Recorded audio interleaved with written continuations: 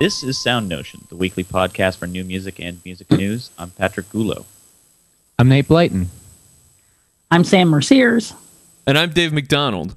Joining us this week is New Orleans-based composer, or I guess you're in Louisiana Monroe now, right? Shreveport, actually. Shreveport. So Shreveport, Louisiana-based composer. All over the state. Philip Bradbury. He's been all over the state of Louisiana. And we're so glad that he can join us today. He's relatively early in his career, but he's got a really interesting project that we'd like to talk to him about. And the cool thing is that he likes to play around with things other than dots and lines on the page. So, Philip, thank you for joining us this morning. We're really glad to have you. Thanks. It's great to be here. So the first time that I saw any of your posts on the Society of Composers listserv, SCI listserv, was when you were telling everybody about this project that you have going on called The Way of the Sax. So I don't want to describe anything incorrectly, so I'm going to let you tell us what The Way of the Sax is and how this idea came to be. Well, Way of the Sax, as succinctly as possible, is an interactive graphic novel. It will have game-type elements. It'll have multiple endings, optional scenes, hidden items you can click on and read more about the background of the story. And there will be a few mini-games. And it is a comic, but there will be some motion within each panel, and there will be an original music soundtrack composed by myself. So what I think is interesting, we were talking about this a little before the show. On SoundNotion TV, we have this show that usually is covering concert music, and then we have another show, Streamers and Punches, that normally covers film music. And I was saying that ordinarily, I think, when I think about music for video games, which is basically what this is, I associate that more closely with film music. And the thing that I think makes it interesting for us to discuss on this particular show is that you are a composer who is kind of building the game environment around your music.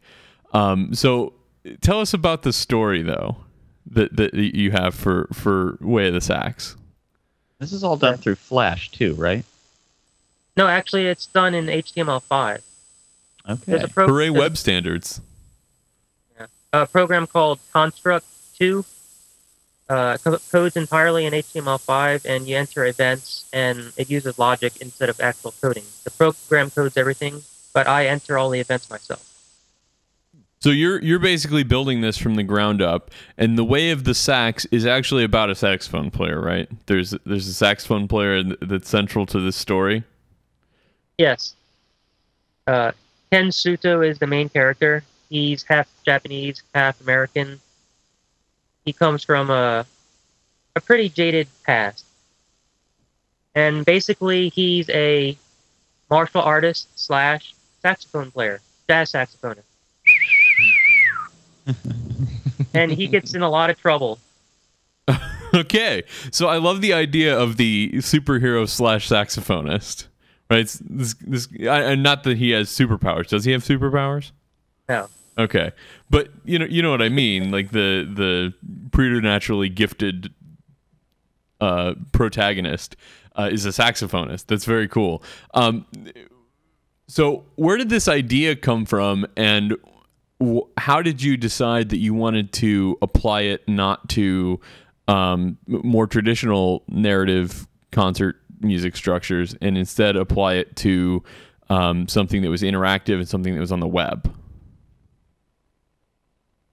That's a hard question. And it seems like the medium is much easier on the web. Well, I've always wanted to do a neat project, and it's hard to find something that is just for you. It's just for me, I mean. And I grew up reading lots of comics, and I grew up playing lots of video games, and I grew up writing music. So I guess it just kind of clicked in my head, just put it all together. and I've always been a creative writer, and this story came to me somehow. I don't know. I'm a saxophonist. I play jazz saxophone as well, so I guess I will relate to that character.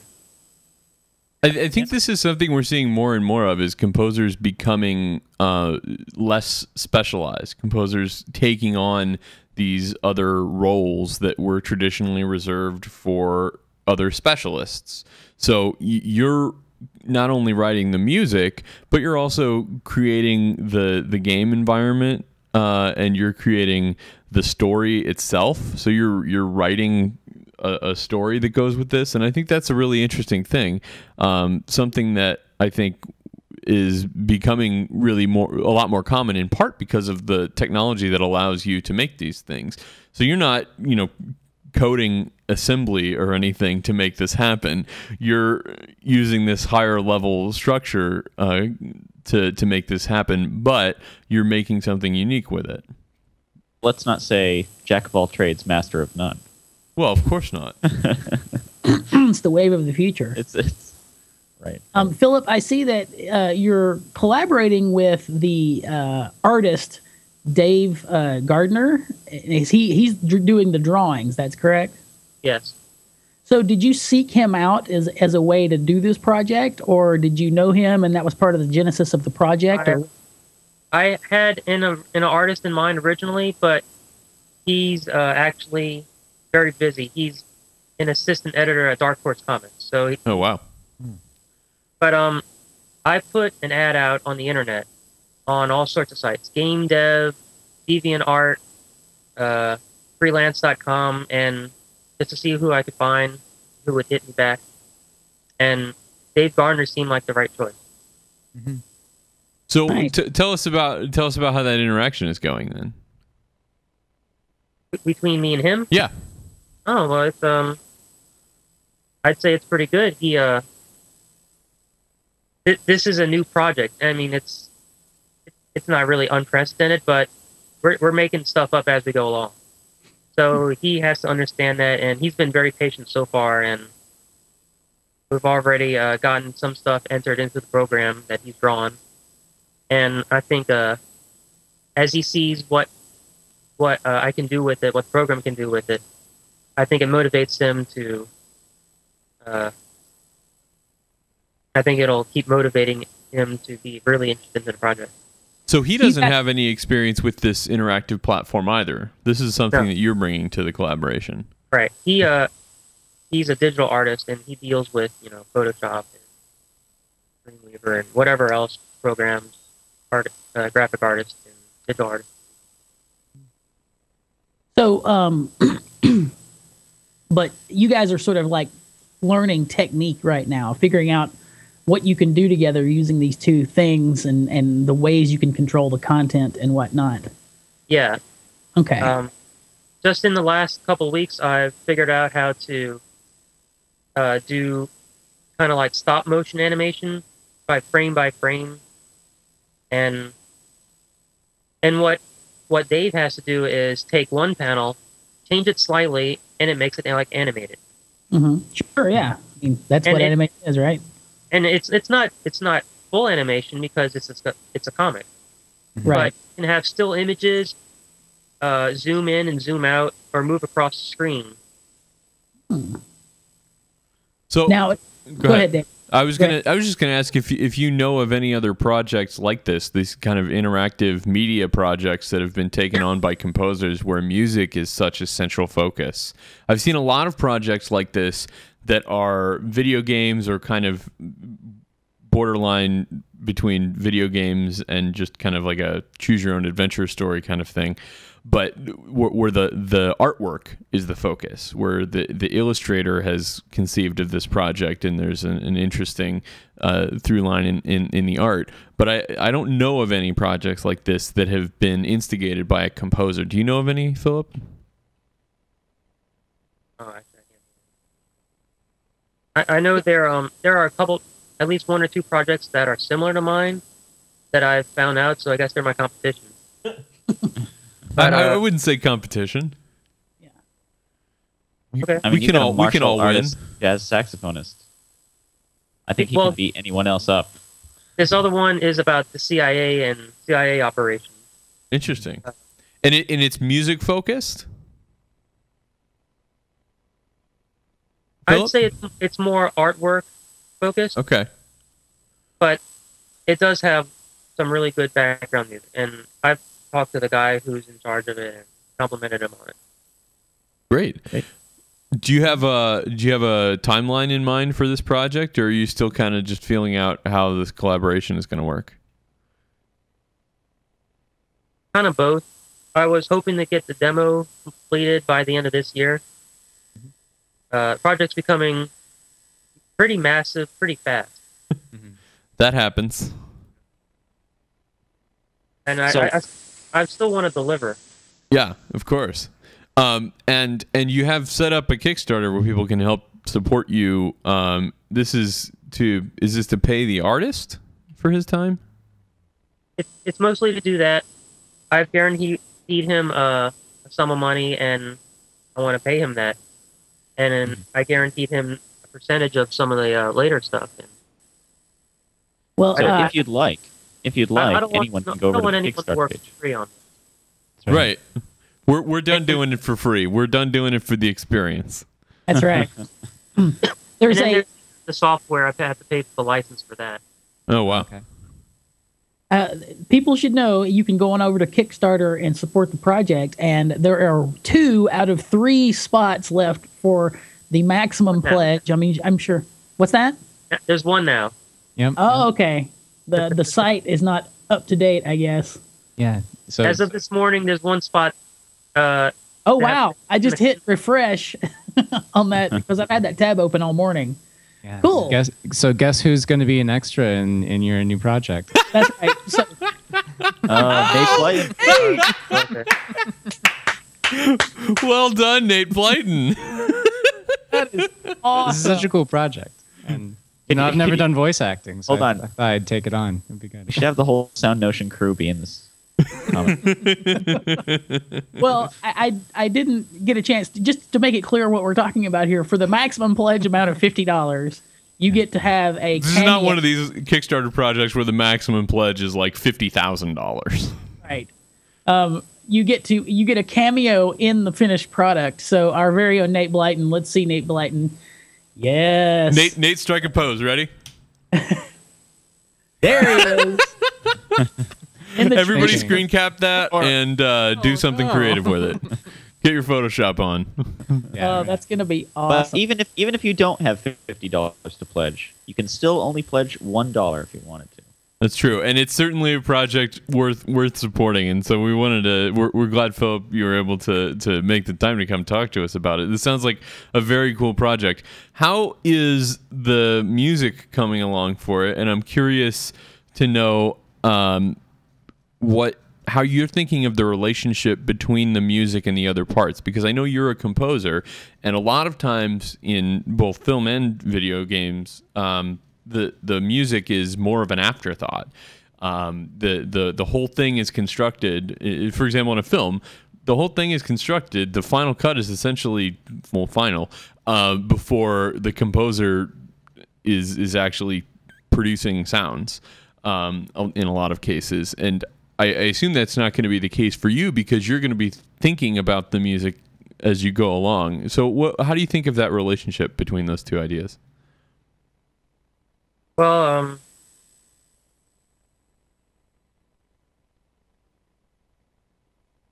Well, when I wrote the story, I could hear some of the music in my head. Not note for note, obviously, but I kind of knew what style I wanted at the time. When Ken's playing a jazz solo, that's going to be a jazz solo. The notes aren't written, but the style is there. It's just all in getting the notes down and getting the timing correct. The advantage I have is that I'm the one creating what's going on in the program, so I can tell the program to wait however long I want it to finish the music. What And- program is this, by the way? It's called Construct 2 by Sierra. Great. Sierra. That's Sierra. Sierra, makers of fine adventure games from the 1980s and 90s. King's Quest, and Leisure Suit Larry, which also just successfully completed a Kickstarter project Leisure Suit Larry did to remake Leisure Suit Larry for modern platforms, if you ever were into that sort of thing. So you're recording live. You're playing the saxophone and making recordings here. This is not going to be digital performances, right? Well, a lot of it will be. Okay. I can't play an orchestra. But why not? What's your problem? No, when there's a saxophone part, a saxophone solo, that will be me. Right. And if there's other instruments, clarinet, I play clarinet too. I'll probably throw in some other stuff. I'm also making the sound effects myself, or finding good free commercial-free sound effects and modifying them to fit the comic. Yeah. So, yeah, I mean, this is the kind of thing I think that composers should be exposed to, this idea of a multimedia project. You know, executing something like this is something composers should be exposed to more and more, because elements of sound in their education. Yeah, in their education. Just thinking elements of sound design and linking that in some kind of meaningful way with visual elements, where at least, you know, even if you're not the principal person who's in charge of the visual part, you're working closely with someone who is, so you get your feet wet at least about how that might work, you know. And I don't think there's any emphasis in most programs on that. And also, and I've spent time doing a survey, sort of, if you look up like multimedia degrees that can be gotten, you'll hardly ever find them, or interdisciplinary arts or anything like that. They never talk about music. They can't figure out how to put music, because the way it's taught is sort of a closed off, you know, trade school environment. They can't figure out how to make it work with other art forms very well, often. Yeah. Philip, I have a question for you. When you compose, you perform on this variety of instruments, and then you also you're a writer, and you seem to have a certain technical ability with computers and different things. But I noticed on your website that you've got a bunch of different classical works and works for jazz orchestra and things like that. Yeah. When you're doing all these other classical or like strictly musical projects, do you ever find yourself coming up with a sense of narrative, like in the storytelling kind of thing, as you're doing it, or? I guess for the most part, no. There's usually an idea or a concept that I'm writing for. An extra musical concept? Something outside the music? Not necessarily. It could be like I wrote a piano sonata based on Grimm fairy tales. Each movement is based on a different fairy tale. You have Hansel and Gretel, Rumpelstiltskin, Sleeping Beauty, and Red Riding Hood. And I wrote what I felt would be appropriate for each story. But then there's other pieces like a big jazz band piece. It's just for fun. Just to play, just to write. And then there's my latest large project before this one, for the comic, was a wind ensemble piece about the retirement of the NASA space shuttles. Which I think that's a really cool subject to write a piece about. By the way, when I read that, I thought, oh, that deserves a piece. I was gonna say that's worthy. What does that sound like? What's that? What does that sound like? The retirement of the space shuttles. Well, each movement it's kind of difficult to tell you. Each movement is written for a space shuttle. There is actually 6 of them. I don't know if a lot of people know that, but the first shuttle was actually called Enterprise, and it was ultimately named after the Star Trek Enterprise. That was the test shuttle, right? Yeah, it was the test shuttle, right?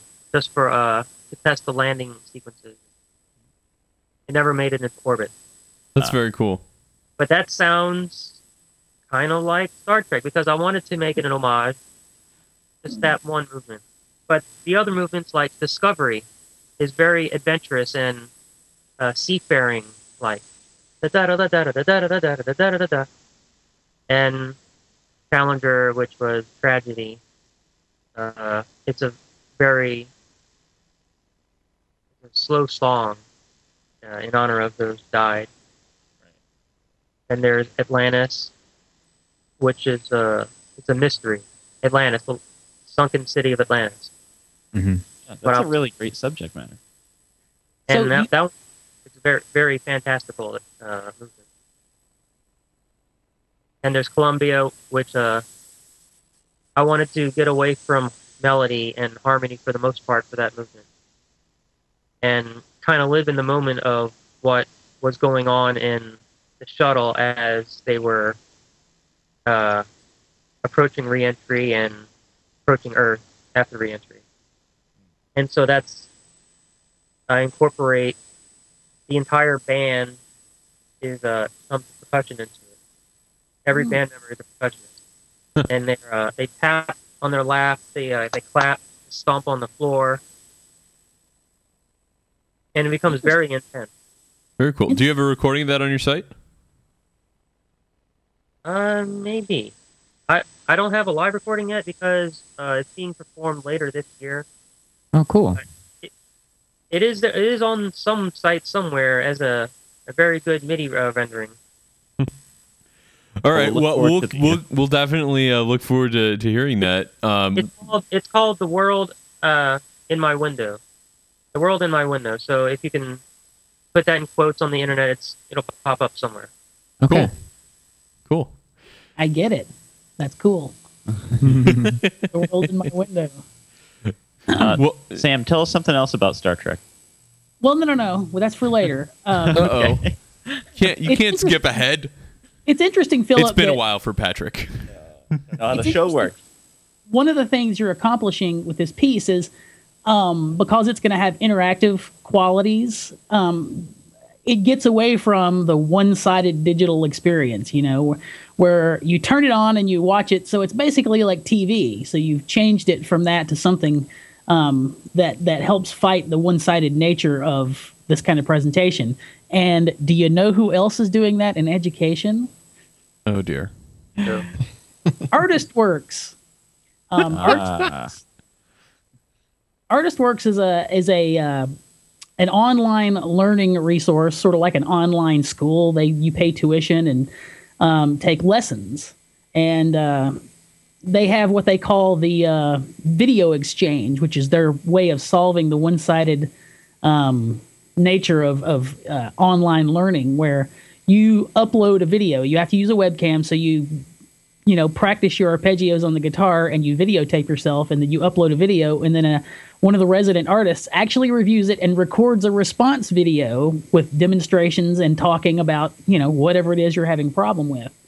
So that they've been around for a while, and it's a really interesting interface. And now they're offering classical music lessons for. They have 5 core orchestral instruments. They have flute, trumpet, clarinet, violin, and French horn, and then they also have classical piano and classical guitar. Yes, and they're being taught by some heavyweights. Yeah. I don't know the other people as well, but I can tell you that the world of clarinet geekdom would be happy that Ricardo Morales is the clarinetist that they're using. Yeah, so they've got principal players from the Philadelphia Orchestra, who were probably just looking for something to do when this was all going on, and Pittsburgh and Los Angeles, like big players from big orchestras are participating in this, which is really interesting to see. I'm a little concerned about what seems to be the asynchronous nature of these quote unquote lessons, because you make the video and then you upload it, and then you get another video response from the teacher, and I don't know how long that lag time is, but I'm sure it's not instant. And I would be concerned with that, and also I would be concerned with the ability of a student to adequately capture what they're doing with the audio and video technology that they have on their laptop. Yeah, I'd well, like I was to thinking, point out though that this sort of thing isn't brand new or anything. It's been going on since I think 2008. Manhattan School of Music has a program, video conferencing lesson program, that was really spearheaded by Pinka Zuckerman, the violinist, violist, and conductor. And I think that started like over a decade ago. So, and it's still going on today. So it's that kind of thing is pretty successful. But Dave, I share your skepticism concern about something like lag time or even getting to know the real sound of the instrument. Something like that. I mean, I'm a trumpet player, and I remember when I was first trying to record myself, it took me a long time to figure out how to make a recording of me playing trumpet that didn't sound terrible, because in a practice room, a trumpet makes a lot of noise, and it takes a lot to not, kill a microphone in a small room with most of these instruments, I would think. Mm-hmm. I was thinking that a way to combat that, or I was hoping that they have something sort of like, I don't know, like a concierge service, or, have a setup specialist that helps you get started when you're first going to start doing it. That maybe could just be on a web chat with you talking about your setup and how you're going to make this happen, Because I hate to see in an interface that has potential for learning but is limited in so many ways, I would hate to see time wasted on the instructor telling them, try moving your mic here, try moving your mic here, do you have a shorten that XLR cable, et cetera, et cetera. Also, I mean, I would be concerned with what they're seeing with some of these more physical instruments like violin and piano and classical guitar are on here. I mean, I've been in lessons where the teacher wants to walk around and see what you're doing from different perspectives to maybe figure out what it is that you could be doing better. And I would think you would lose a lot of that with a single webcam. Or at least it would take longer. Yeah, for sure. Nate, you're a string player. Would you feel comfortable giving or receiving a lesson, like even over Skype, where it's synchronous, you're at the same time? I mean, I think there's a lot of things that you could do. To me, the main benefit of this is just the access to the people that you might not have. Yeah. Like if I wanted to study bass with John Patitucci, or fiddle with Daryl Anger, or mandolin with Mike Marshall, I'd have to do a lot of traveling or live in California to be able to have that kind of access at all. That's true. And I should say, these people that we're talking about getting lessons from, this is not the person that's going to start you on the clarinet. Right. You don't go, my 6-year-old thinks it would be fun to play the French horn. Let's find the principal horn player of the Pittsburgh Orchestra, right? That doesn't make any sense. So one would assume that a lot of those technical issues that are particularly important to see firsthand would be solved by the time a person is trying to get lessons from somebody at this stature. And how big are these studios? What about tone quality? That's a tricky thing. Yeah. I would think tone quality, again, maybe one of those things that you would have to figure out before you're getting lessons. I mean, when I'm thinking about getting lessons from people at this level of the music world, I'm thinking about issues of interpretation that you would be discussing with them. Well, see, that's what I was thinking this would be useful for. Is it's $300 for 3 months. So if somebody was going to go off on a bunch of orchestral auditions, like a minted doctoral student, play all your excerpts for that person. I think that would be a great, because they're going to assume that you sound pretty good on the clarinet, and it's all about how this excerpt goes, and they'll have a perspective on not only how it should go, but what people expect from it. Now you're talking. Yeah. That sounds like a great use of this. Yeah, $300 for 3 months of that. I think that would be worth it if that's what I was trying to do. And especially if you're graduating from like Portland State, and there's not a big time orchestra that's really nearby. Right. When you can play your instrument pretty well, but you don't have access to David Bilger in the Philadelphia Orchestra in Portland, Oregon. Well, so, also, I'm wondering how much time David Bilger of the Philadelphia Orchestra is going to give to teaching students over this thing. Like a handful? I don't know. And if so, there's got to be a cap. Well, that's what I'm saying. they're not, obviously they don't have time to do this all the time. Like, I bet for in-person lessons, Ricardo Morales probably charges like $350 or something, or $1,500 or something just completely ridiculous. So who can say, we should move on, we got a lot of stuff to cover. Do it. What's next? Okay, the big thing. Alan Kozinn, longtime classical music reviewer for New York Times, has he's gotten what I called a lateral promotion to a general culture reporter. He's getting the shaft is what's happening. He's getting the shaft. And there's speculation and things flying around about why this might be, and I don't know enough about it to have an opinion, but I know that there are a lot of people out there who feel very strongly. There's been a petition that immediately, like the day, what was it, Norman Lebrecht? And Norman Lebrecht, take your personal feelings aside. He broke this story, and he knows a lot of the people involved personally. Right. So there was a petition circulating later today, I think. It was so gossipy, that article. Which one? It's a very inside baseball story, which is why I don't want to talk about it a whole lot, especially since we don't know about it. But it's an important thing because not only is Kozinn a fantastic writer and a brilliant observer of classical music, he was also, in a lot of ways, the new music specialist in the music critic department at the Times, and I don't. Who knows what he's going to be writing after this? But I think we in the new music community are really going to miss his voice, especially for those of us that are outside of New York City. People like Patrick get to see these things firsthand, but people like me and Sam and Nate and Philip just get to read about them. Right. So, Patrick, I was wondering, is this in the office? There's an opening. Has everybody had jazz hands over this all week? No, it's not like, it's just something that happened. And to tell you the truth, I don't really have like this big load of information to give everyone. Well, you're fired. That's why we sent you to New York, so you could be the New York correspondent. Yeah. I mean, it's an internal thing, and whatever it is. But I honestly haven't spoken to anybody at the Times about this or anything like that. So right, and again, we don't want to get into any specifics, but we're certainly going to miss reading Alan Kozinn's reviews of particularly new music concerts in New York. Right, and he is by the way, is that all right, Sam? Yeah, Sam's playing a little bit of music for us.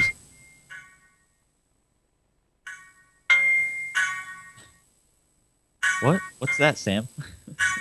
Sam, what do you got there? Is that some kind of magic music making box thing in your hand? It is. It's to celebrate. Sorry, Patrick, I didn't mean to cut you off. I thought I was feeling you there to transition. Oh, okay. In celebration of John Cage's centennial, which has been, if you're following stuff online, there are a huge amount of things going on, concerts all over the country, of course. But one cool thing on the official John Cage site that I found this morning is a iPhone and Android platform and tablets John Cage prepared piano app, and it's pretty freaking cool. Is that all you got? I found this app and it's cool. That's the end of your story? You ought to play 433. With this, I'm staring, and then I close the app, and then I open it back up. No, it's really cool. I mean, and the sounds sound like they're well recorded. I mean, I'm playing it from my speaker on my phone into my microphone. But I could imagine if this were running through a system, it would sound pretty much like a piano being jangled in whatever way. Yeah, and certainly there were a lot of ways that people chose to observe the Cage Centennial, and that was one of maybe one of the more fun ones. I hate to go too crazy bananas about the Centennial because it's a number. He's got a birthday every year. This one happens to have 2 zeros.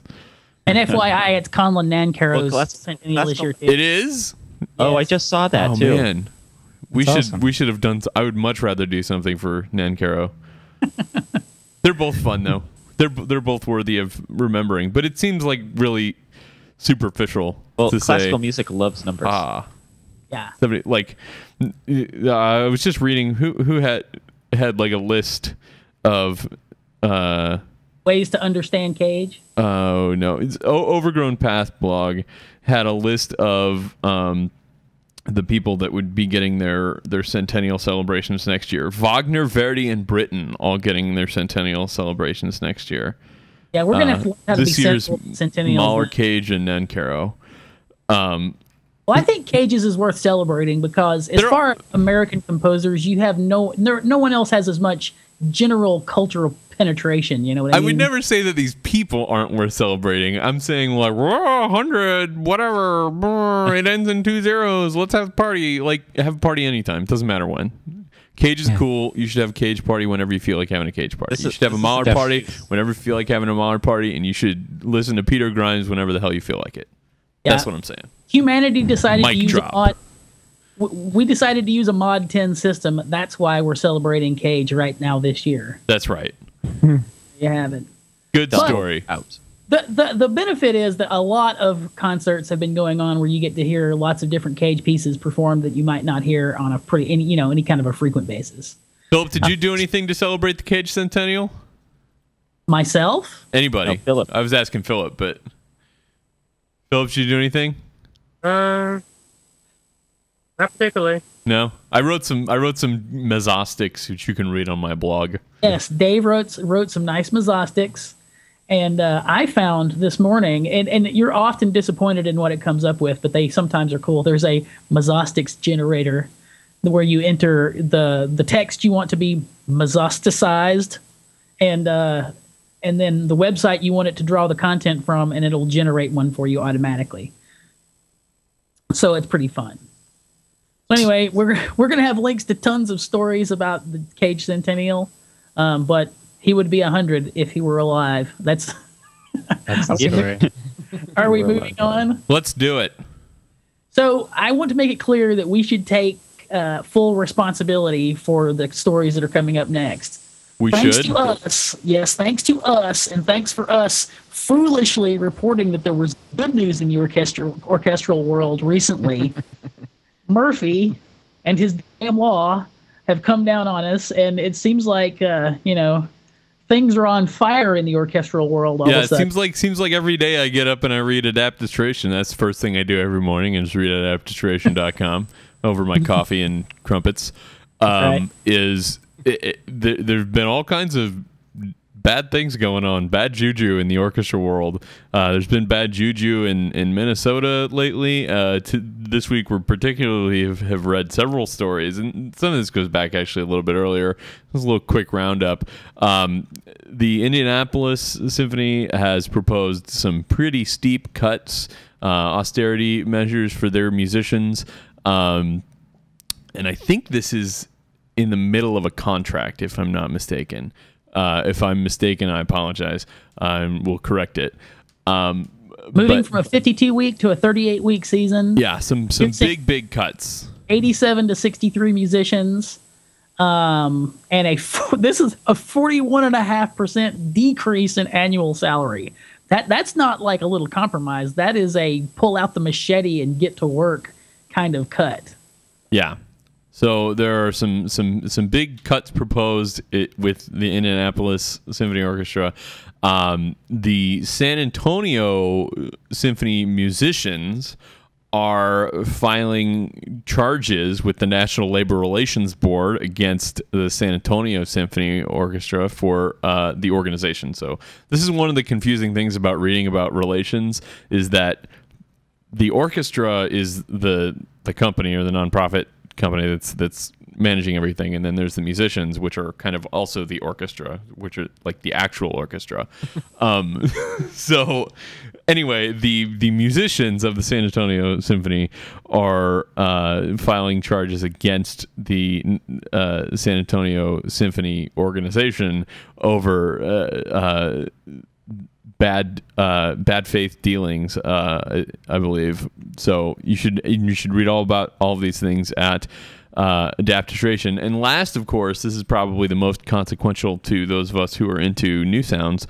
The Atlanta Symphony is locked out. So this is Robert Spano's organization in Atlanta that has become so well known over the last decade or so for not only live performances but a lot of great recordings of new music. Young composers in particular have formed sometimes you read about the Atlanta school, which I've also heard described as the new nice, because a lot of it is relatively accessible.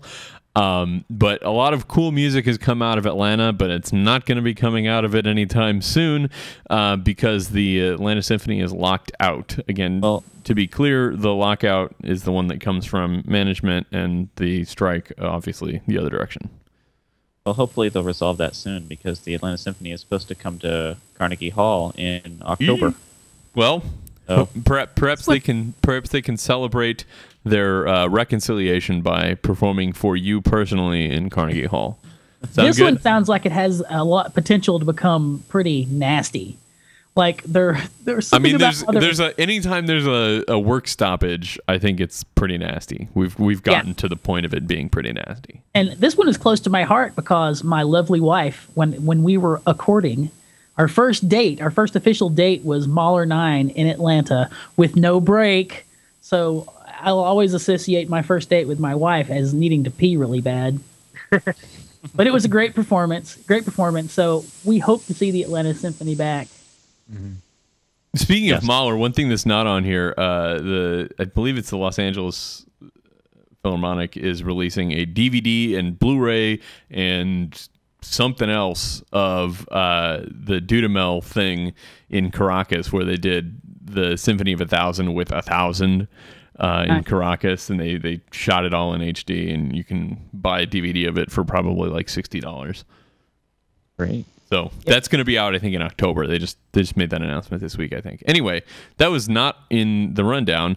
Other quick news. This one, I think Patrick was the one that told us about Hahn-Bin. What's the story with Hahn-Bin? I know you guys are homeboys. You guys are homeboys, right?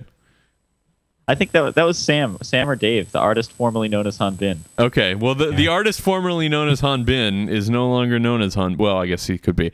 Hahn-Bin, who's a Korean violinist. We've talked about him before on the show. He's very famous for not only his playing, but also his persona. He's Marilyn Manson or Ziggy Stardust of solo violin, depending on how old you are. Sure. What if you're too young for either one of those? Lady Gaga, Madonna. If you're that young, then you look at Hahn-Bin and go, meh. Sure. Like the cosplayer. I have no desire to categorize that person who is not in any way shocking to me at all. He does wild costumes and makeup and hair for his performances. Political statements. Yeah. So is this any different than what they in this Limelight article that I had linked to you guys? Is it any different than Engelbert Humperdinch? I don't know. We haven't said what his name is yet, though. Okay, so this is the best part. So Hahn-Bin is, I guess, becoming a U.S. citizen, and he gets to apply for citizenship, I guess, under whatever name he wants. And so he is applying for his U.S. citizenship under the name Amadeus Leopold. Amadeus? That's like taking the dorky way of naming your cat after classical musicians and making it way worse. Because it's you because and not it's your you. cat. Good word. I find it hard to fault this guy because he's just so outside the box, and I'm just sure. Right, whatever. Okay, whatever you want cool. to do. That's an excellent point. This is by far the most normal thing I've ever read about Hahn-Bin. We applaud his creativity, though I maybe would have picked a different name. Well, it's like naming yourself after someone and his father. That's what he did. Yeah, that's true. This is Mozart and Mozart's father. Yeah. And seems, it almost seems a little pretentious. Yeah, I think he should have gone with Milton Birtwistle. I don't think he plays a lot of He looks like a weird Milton music. Birtwistle, doesn't This he? is, I think, I think this is one of the more interesting things about Hahn-Bin is that he does all this weird visual stuff, but he plays Mozart and Beethoven. Yeah. He plays Which is Brahms. asking for the kind of crowd that's going to have the most problem with him and the way he looks, which is the awesome part about it. No, that's how you get the hipsters. That's it. That's how you get the hipsters. He should name himself Jerry Dorsey, just to bring it full circle. Have you guys ever written anything that requires, or where you're working with somebody that either does this kind of thing normally, or you ask a person to do this kind of thing, with crazy makeup or crazy hair, or really Not where I was asking a striking musician visual to do stuff? something like that. No, No. I haven't either. No rabbit suits or Yeah. marching around. No Stockhausen things. I No. think he needs to make more public statements if he really wants to get on this train of I think he needs to play some more weird music. the Gaga Yeah. train. So He's apparently, a weird guy who should be playing weird music. I don't know who put this story in the doc, but I'm reading it now, and it says that Gene Roddenberry is a jerk. Yes. Gene Roddenberry is a jerk. Gene Roddenberry, for those of you who don't know, of course, the creator of Star Trek. Go ahead, Sam. So anyway, this is a first on SoundNotion. It's a Snopes.com story, which I'm very proud that we finally have a Snopes story on the... What is Snopes? basically- I don't know Snopes. Snopes is like you know the real deal. Snopes is named after the Snopes monkey trial. I don't know why. Scope? That's not Snopes. Oh, okay. Well, never mind. That should be on Snopes.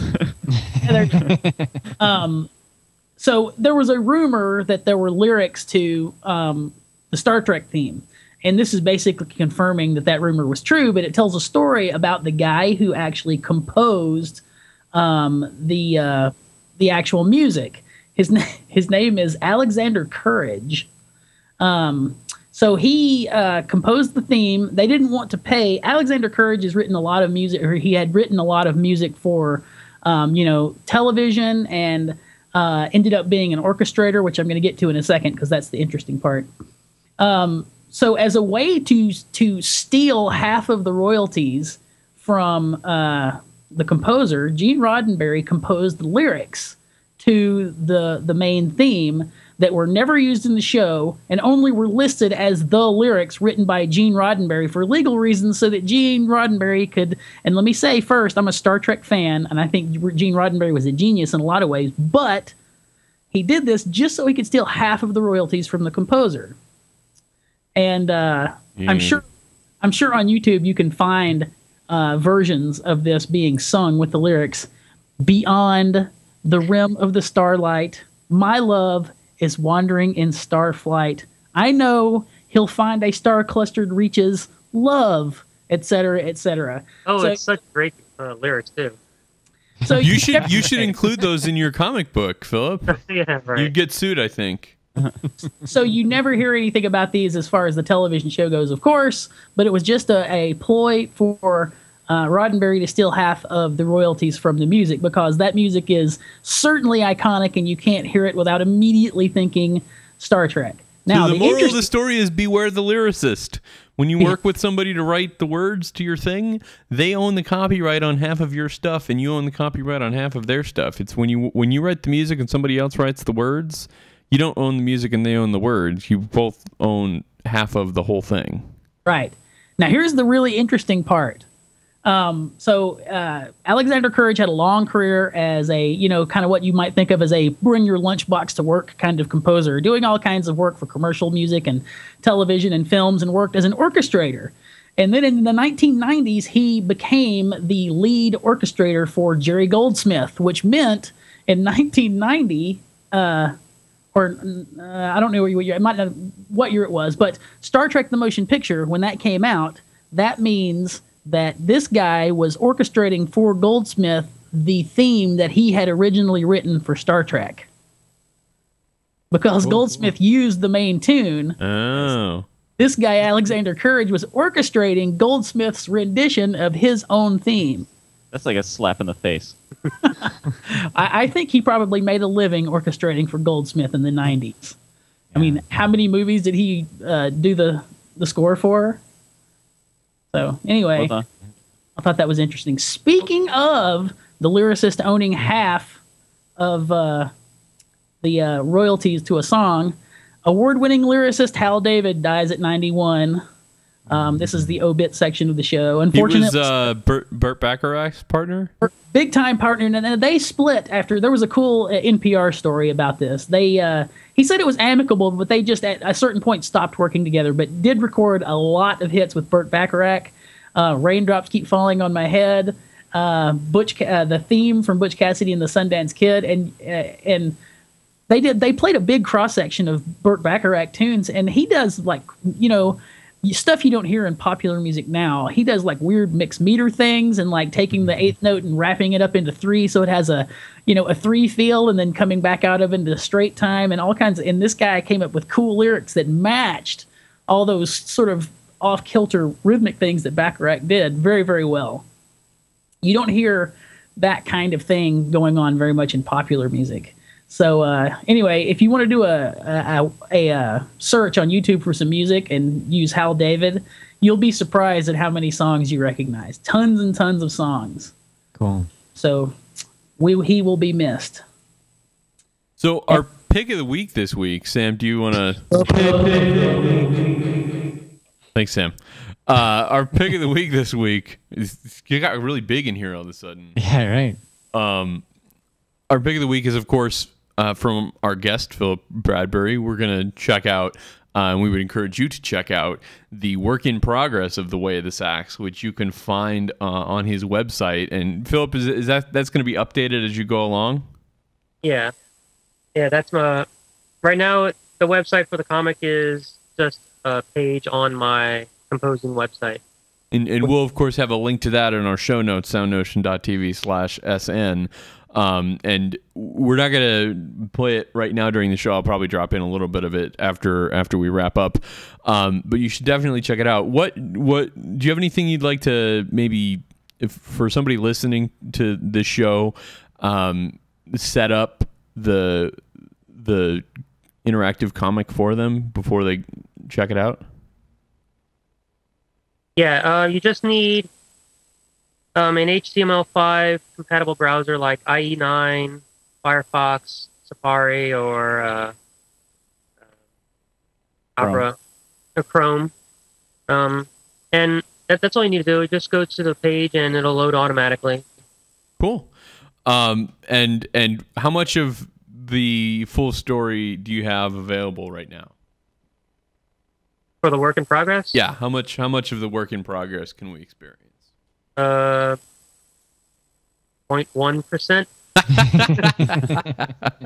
If what you have there is 0.1%, this is a pretty big project. You're not kidding around when you say this thing's growing and growing out of hand. Yeah, the script to the first chapter alone is about 15 pages, and there's like 11 chapters. So. Wow. So Dave, are you gonna like play through this? Is that how that's gonna happen? There's kind of an opening little thing where you don't have a ton of controls. And so I'm just going to drop in maybe 20 or 30 seconds of that at the end. When I get a chance, I'll update a little so I can get the main theme on there at least, and people can listen to that. Great. And then they'll click on it and it'll start the actual comic. Great. Well, Philip, thank you so much for joining us this week. Do you guys have any more questions about the Way of the Sax before we wrap it up? Sam? That seems like a great project. We lost you, Sam. I was typing, so I had muted my microphone. I work at a saxophone shop repairing saxophones, and I play saxophone, so I'm not inherently a saxophone geek, but I can't help it at this point because I see so many saxophones. Have you decided what kind of saxophone the hero is going to play? Oh yeah, he plays alto. And no. I mean, is there a brand or a model or anything like that? No, I'd like to leave that out of it. There's a Yanagisawa. Yeah. No way. I'm not advertising anybody here. I don't want to. Right. Well, if it were me, I would pick something kind of vintage, so you're not insulting anyone anyway. But it's actually very believable to have. Well, Hey, maybe he plays a Rezo blade sax. I don't know. so this guy being Japanese, this is another thing. Vintage, like a Mark VI, some people have probably heard of, but lots of vintage saxophones that go for a lot of money these days. A huge portion of them are being sold in Japan. Saxophone hasn't suffered from the kind of Kenny G-ism of making people think the sax is sort of over and being sort of jaded about it. Saxophone and jazz is really popular in Japan, and there's lots of really good saxophonists, and they're buying up all the vintage saxophones. And so they you'll see them and they're willing to pay is the big thing. So you'll see a 63 Mark VI alto going for like $9,000 to some guy in Japan. Anyway, It's a believable scenario that there be a martial artist jazz saxophonist. completely believable. No, that's like I know we already said this, but that's probably it's because it's in such early stages. My favorite part of this is the absurdity of the martial artist saxophone. So, Philip, we're definitely going to be glued to your work in progress. Please keep us up to date.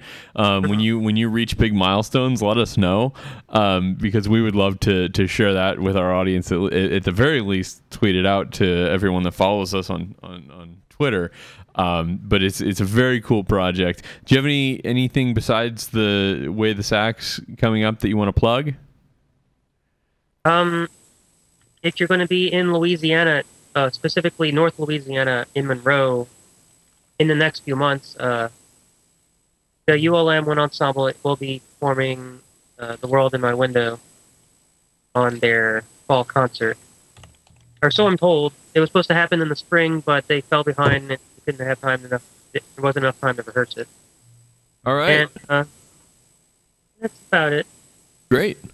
Well, thank you so much for joining us. It was great talking to you. Thanks. Good to be on the show. That's going to do it for the show. To read more about this Way of the Sax project or any of the stories that we talked about, you can find links to all those things. And, of course, as always, comment on the show. We really want to try to make this not a one-way production. We want to have a conversation with everyone. So you can go to our site, soundnotion.tv/SN. And you can leave us a comment on the episode. You can send us an email using our contact form. You can also, of course, as always, connect with us on Facebook and Twitter. We're at SoundNotion. We're also individually on Twitter. This show and all our shows are available in the iTunes store, so be sure to subscribe there for free. Catch every episode. SoundNotion's introduction includes music by Patrick Gullo. We are so happy he was able to join us this week. Thank you for being here, Patrick. Thank you for having me. Thanks for working us into your schedule. I was moving, Dave. I was moving. You were moving. We give Patrick a lot of trouble sometimes, but he was actually moving last week. And you can see he's in a completely different white room than he normally is in when he does the show. That's right, Patrick. And you must be exhausted, so you can take the next couple of weeks off if you need to. Love you, Sam. So thank you very much for writing our theme song, and of course we always, as always, thank Tyler Leff for the video. Thanks again to you all at home for watching or listening, and we'll see you next week. Oh, we should plug a guest. I feel like I never plug guests because every time I try to plug a guest, that guest then reschedules, and then I was lying to you the week before. But next week we have, this is still good? It's on. Pulitzer Prize winning composer Jennifer Higdon will join the panel next week. So if you want to join us, then we'll be doing that live, of course, 11 a.m. Eastern Time, soundnotion.tv/live. So if you have any questions for Jennifer Higdon, stop by, drop them in chat. We'll be watching. Or if you can't make it, let us know beforehand, and we'd be happy to pass your questions to her along. So be back here next week. Pulitzer Prize winning. Did you say Pulitzer or Pulitzer?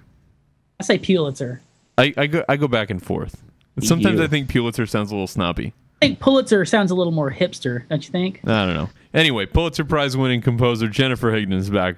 Thank you so much. This is like the longest wrap up we've ever done. Thank you so much for joining us. We'll be back next week.